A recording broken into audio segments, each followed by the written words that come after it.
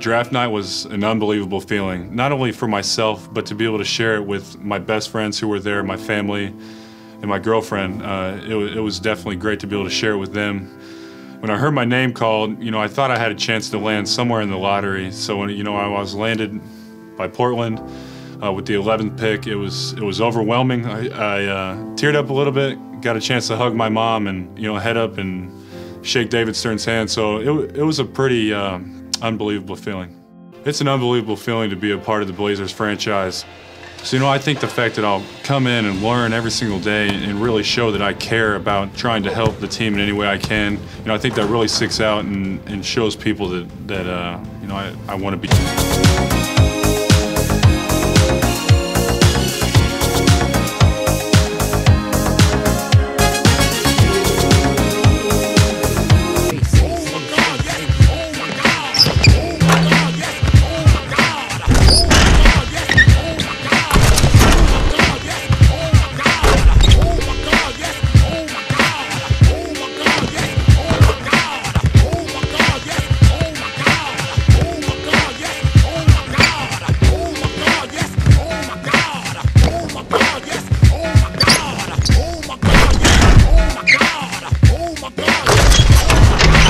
Had a really good month of workouts. Feel like I really gained some strides and got a lot better, so that was good for me.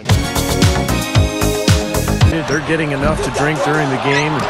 So important to hydrate yourself and keep yourself the right decision in holding off to play this year.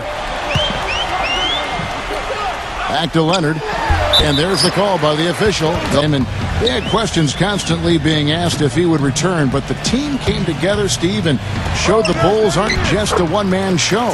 If he gets to the rim, he's converting it into points. But the defense stood tall there. Here's Beverly, covered by Martin. Beverly, the pass to Leonard. How about Dishes to Rose.